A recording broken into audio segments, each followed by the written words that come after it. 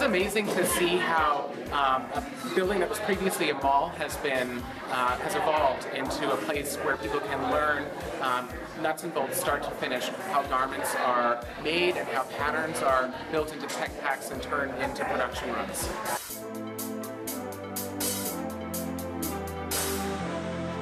I think my favorite bag here is the donut bag. There was something kind of irreverent when I first started cutting up my paintings and sewing them into bags, so it wasn't a big stretch for me to say, okay, now I'm going to put a donut on a bag, because why not? I like to make something that's fun and unique.